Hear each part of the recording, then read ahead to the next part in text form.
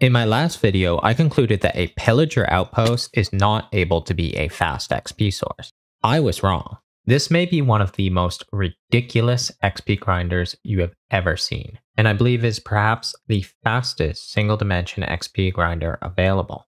Furthermore, it's very simple and it's an early game farm. It spawns about 130,000 pillagers an hour and gives you way more XP than you would ever need. It's stupid fast. So how does it work? Well, the trick came from IMHO with his mob switch video. He explains that any pillager within 96 blocks of an ongoing raid will join that raid, and thus they will not count towards the mob cap. After that, it's pretty simple. Our spawning limitations due to elevation are overcome by providing a huge amount of locations where pillagers can spawn. The pillagers auto pathfind to the bubble column to try to shoot the villager in the center, which makes the collection system very simple. We don't have to worry about time to kill decreasing efficiency because the mob cap is bypassed. Furthermore, only pillagers can spawn near an outpost, so no mob proofing is necessary in the farm, and only a small amount is necessary outside of the farm due to a high AFK platform. And that's it. 93,000 spawning spaces and an ongoing raid with a simple collection system, and we crash the server. No problem. But we should, not crash the server. The full-blown version of this farm is total overkill. It's fun to see running, but in practical terms, it's pointless to have such a fast XP farm because you won't be able to absorb all the excess XP.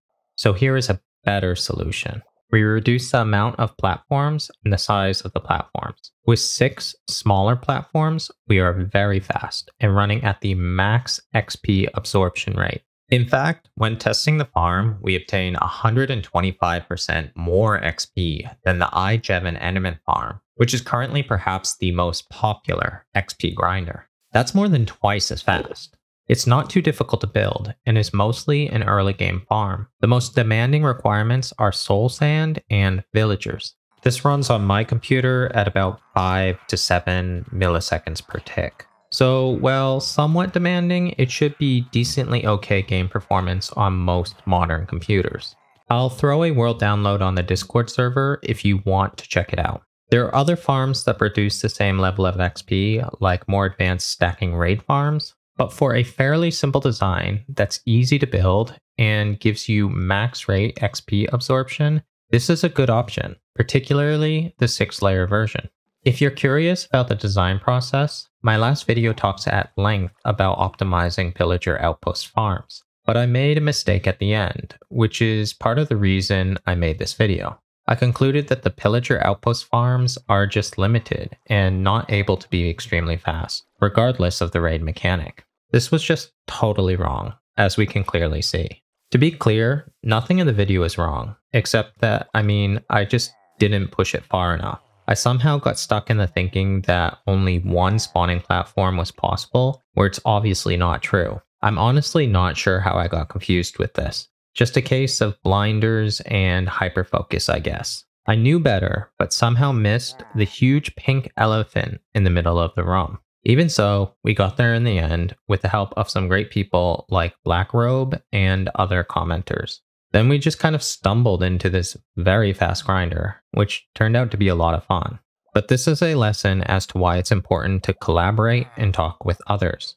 I personally like to try to figure out these problems myself and enjoy the process and challenge. But in the end, working with others will always be better. With that said, if you want to work together with some others, join the Discord server. Maybe you have something else to correct me on, or maybe you need help figuring out something.